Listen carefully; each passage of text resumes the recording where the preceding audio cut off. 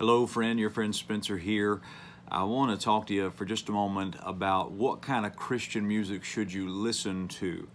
And we have had a lot of people that have been watching our channel and have subscribed to our channel because of the attention that we're drawing to the heretical nature, the source, and the spirit and the fruit of modern Christian music, and just trying to expose that for what it is. And really, I think we've dealt with a lot of different angles of that. And but I've had several questions come up and saying, you know, hey, okay, so if all this is bad, then what can I listen to? And I got to admit, I think it's a great question. I think it's a fair question. And I feel like I haven't done a good enough job explaining that. And I want to try to just take just one video and just try to deal with just that for a moment. So what kind of Christian music should you listen to? You know, when I first got saved, I was a rock and roll guy. I mean, I was listening to all kinds of stuff. At the time, I was listening to a lot of really heavy rock. I think the Metallica S&M album had just come out. I was just jamming to that all the time. And just really anything heavy rock like that. I loved that kind of stuff. That's what I wanted to listen to, and I did listen to that all the time. But I got saved, and I said, you know, I just felt like the Lord told me I couldn't listen to that anymore. It was just too carnal, fleshly, demonic, and all that stuff. And so I just did the only thing I knew to do. I went to Walmart and just saw that, okay, I got to listen to Christian music now because I'm a Christian. And the only face I recognized on that rack was Bill Gaither, and I just happened to see him on TBN, so I bought 2 Gaither Homecoming albums, and fortunately they were good ones. They were ones that had a lot of old hymns on it and stuff like that, and it really wasn't contemporary or nothing. So I just happened to just pick the right ones, and so my journey to understand Christian music better kind of started there, and I went to Crown College, and I learned a lot there while I was there. But I want to give you 3 things real quick about what's the right kind of Christian music to listen to. And I want you to just take note of these things, okay? The first thing is, okay, consider the source of the music.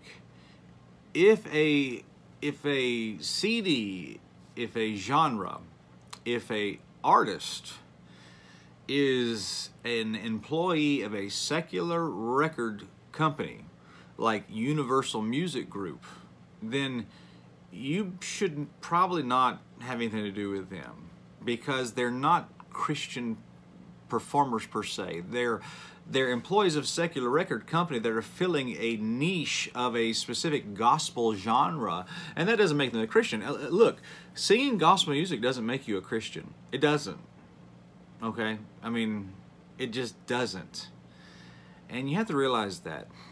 Here's what I want to throw out there. I think the local church should be making music. I think the local church should be making CDs.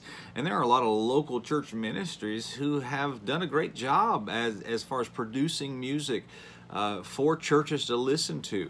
You know, we got Faith Music Missions up there in Indiana. I think they do a great job with some music. And but I think that what happens is, okay, record companies scout churches for talent. When they find talent, they hire them to be a traveling singing group making money, and it's none of it's based out of the local church. All the money's coming through record labels. All the money's, you know, I mean, the Dove Music Group that was out there years ago, and all that. I mean, all that's owned by major corporations like Sony and Universal and all that stuff. And so if there's a connection there, I wouldn't touch it, and I don't touch it.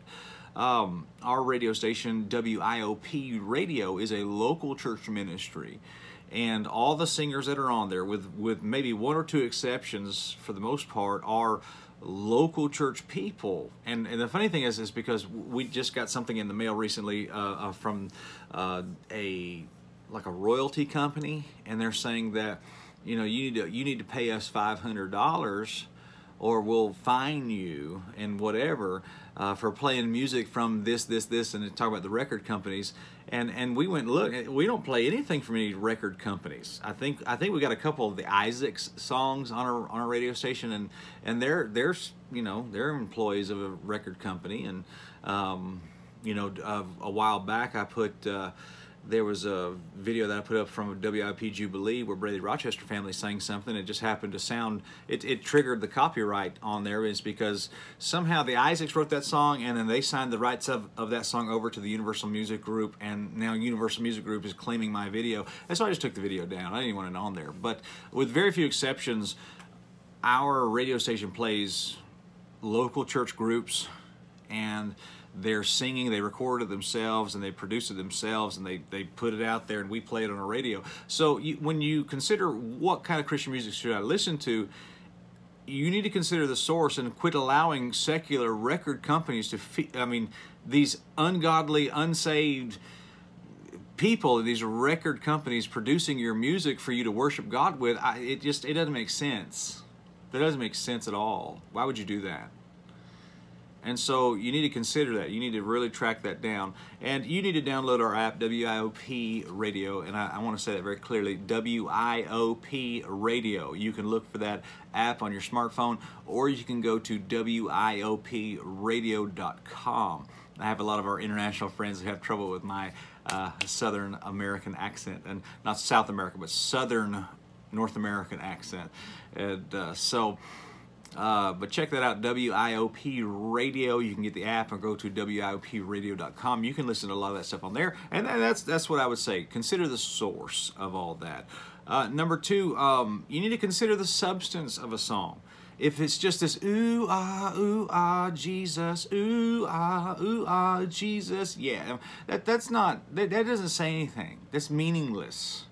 It's meaningless.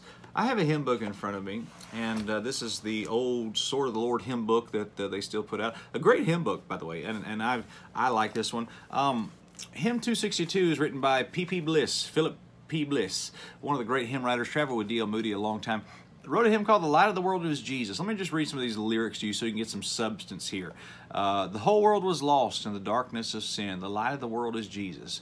Like sunshine at noonday, his glory shone in. The light of the world is Jesus. Come to the light, 'tis shining for thee. Sweetly the light has dawned upon me. Once I was blind, but now I can see. The light of the world is Jesus.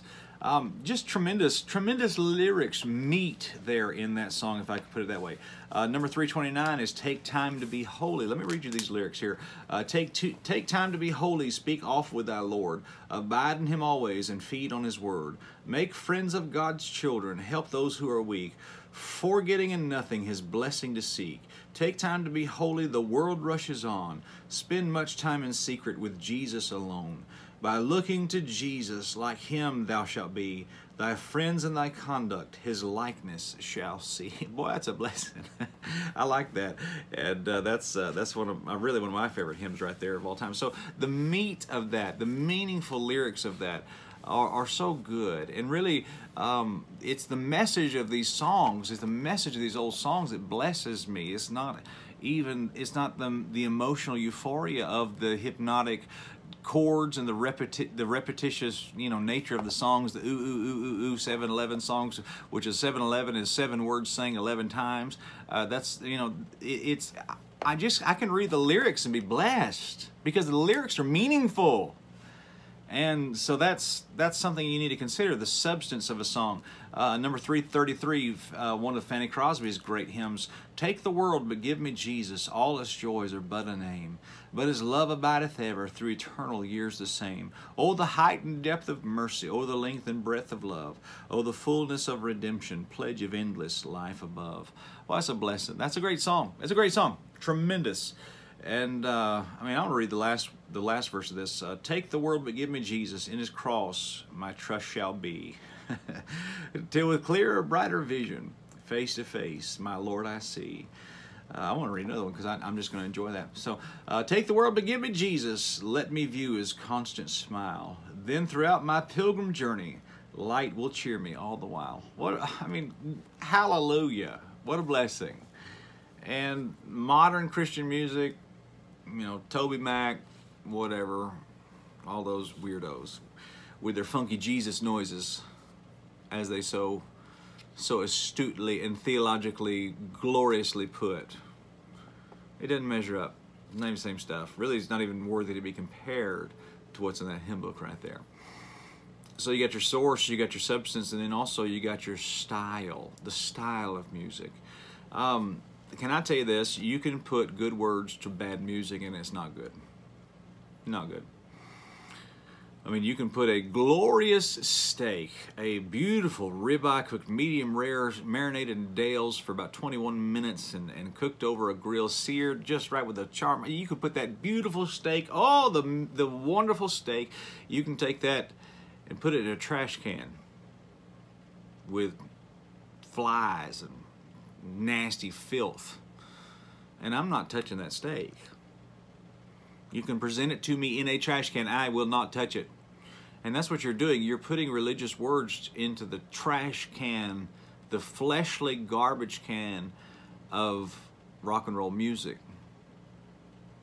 And I'm not going to take it. It's not good for me. Now, Ephesians 4 talks about speaking to yourselves in psalms and hymns and spiritual songs. Spiritual songs cannot be fleshly songs. You can't jam for the Lamb and be spiritual. You cannot rock the flock and be right with God, because that's flesh. All of that is flesh. That's flesh, guys. That's flesh is what it is, okay? I mean, you got a bunch of 16-year-olds with his hair, you know, over his face doing, you know, 3 power chords on a Fender Stratocaster and thinking he's living for Jesus and he's helping people. No, that's religious flesh. That's all he's doing. He's just up there just displaying his flesh. And he's using religious words to it. And that's not what God's not in that. That's not spirituality, okay? I remember when I first got saved, there was a radio station there in Metro Atlanta called 104.7 The Fish. And I turned that on. I said, okay, I need to listen to Christian music. And I turned it on, and Third Day came on. That's back before Third Day went country music like they did, mocking God and country music songs. And I mean, that's what these guys did, because that's the nature of music industries that these guys are using. These guys are using the Christian world as a stepping stone to go to bigger and higher things so they can go hang out with Travis Tritt and be professional country music singers. That's what they're doing. And that's what the lead singer, at least of Third Day, did. But I remember listening to that and just listening to the power chords, and I understand how all that works, and just the rock music that Third Day was listening. And I say, you know, these bunch of dweebs are trying to sound like Metallica. And I said, if I want to listen to Metallica, I want to listen to Metallica, man, because you guys are not even good at rock and roll. I mean, Christian people doing rock and roll, you're the dorkiest bunch of humans on the planet. I mean, you're all effeminate looking. Okay, a real rock star is a man. He's got big biceps and he's tough looking and he's got, you know, that face, and I mean, he looks cool. But then you got these little effeminate hippie little things, and we love Jesus. I mean, it's not the same stuff, man. I mean, y'all bunch of dweebs need to stop singing this effeminate, girly music and calling it rock. It's not the same stuff. I mean, it's like a 400-pound man getting out there trying to be a ballerina. I mean, no, that's not what you are. Get out, go do something else. And that's what I feel about Christian people trying to do rock music. That's not what rock is. And I deal with that in my book. I mean, I even quote a comedian, and I actually cover this in my book, but actually, South Park actually did an episode mocking you people about how dumb it is that Christian people are trying to sing rock music. And it's like the perfect oxymoron, Christian rock. It doesn't work. The Bible says psalms, hymns, spiritual songs. And so you can't merge the two. You can't merge flesh and spirit. And so I hope I give you some things to think about here in this video. And I hope I give you some idea about the spectrum you need to be in. And there is, I understand in music, there is a little bit of subjectivity. And folks, honestly, I cannot go through every single song in existence and tell you yes or no, yes, no, yes, no, yes, no. This is something you need to learn to discern yourself. And if you ask God to show you the truth, He'll show you the truth, and then eventually you'll hear a song, you're like, I don't know why, but there's something wrong with that. And you need to cut that off, cut that out of your life. And so I wish I could just go through every song in existence and every artist that existed and say yes, no, yes, no, yes, no, yes, no. But I want to give you those principles, the 3 principles there, and those 3 principles will help you basically navigate the entire issue. Okay? Number 1, consider the source. If they're working for secular record companies and all that stuff, run away. Okay? Get out of all those guys. And that eliminates 99% of it right there. And then number 2, look at the substance. What they're saying, is it meaningful? Is it biblically true? And then thirdly, the style. So the source, the substance, the style. You cannot be spiritual with rock music. There's no such thing as Christian techno. If you think there's a such thing as Christian rock, one or two things is true. Either you don't understand rock music or you don't understand Christianity. One of those is true. And so I want to give you those things to think about. And so we're going to talk a lot more about this type of stuff. There's so much out there that really this is not a small topic. And I've actually got a lot of things planned in the future. So stay with us in this channel. We're going to talk about a lot of this stuff. And so go ahead and subscribe if you're there. Just go ahead and check it out and subscribe to this channel. And help us by liking this video. Help us by sharing our videos.